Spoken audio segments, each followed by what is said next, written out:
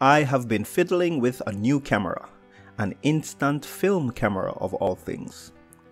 The Fujifilm Instax SQ6. Let's unbox it and check it out together. Fujifilm has a whole family of film cameras, and after poring over reviews and videos, I decided on the SQ6 because of its form factor, different shooting modes and features.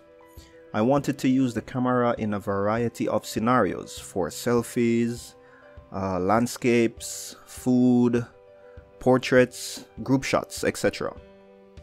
Stay with me while I unbox it and let's take a closer look at this instant film camera.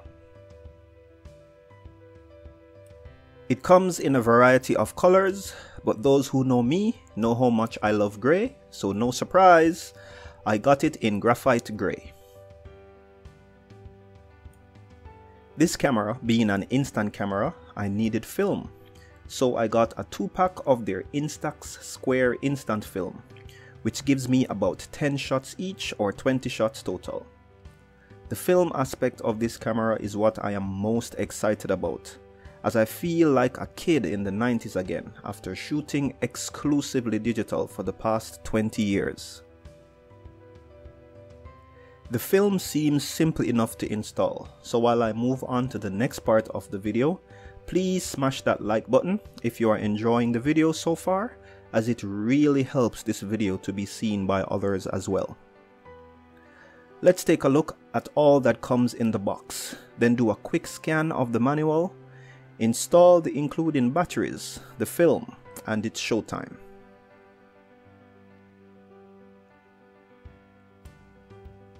Holding the camera in my hand with everything, I must say it feels quite sturdy and not plasticky and toy-like as I feared.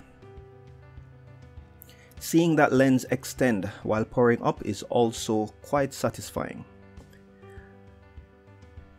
I almost forgot about the film cover, which needs to be ejected, so after I do that, I see on the little counter that I have 10 shots remaining as promised.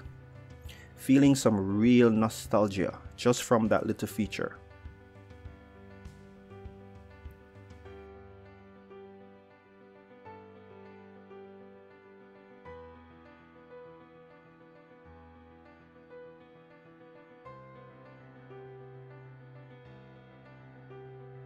Now for the moment of truth, the test shot.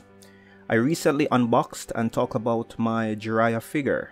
If you haven't yet checked out that video, please do so if you like Naruto, anime, or collectible figures. Seeing that he's just sitting there, I decided to make him the subject of the first shot, and I already made a mistake, as I should have put the camera in macro and not auto, but alas, we are learning. Shutter pressed, film is out, and Fujifilm says it should take about 90 seconds to fully appear, depending on the temperature, atmospheric conditions, etc, etc. From my measuring, it took about 2 minutes indoors at room temperature on a spring day, about 19 degrees Celsius. Wrapping up, let's go over the shooting modes on this camera.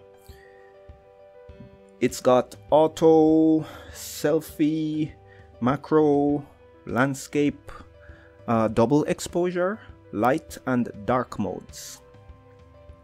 I will be doing a follow-up video as I take the Fujifilm Instax Square SQ6 out and about, so leave a comment telling me what are the kinds of tests you want me to try, and subscribe for more videos like this where I share my hobbies and travels.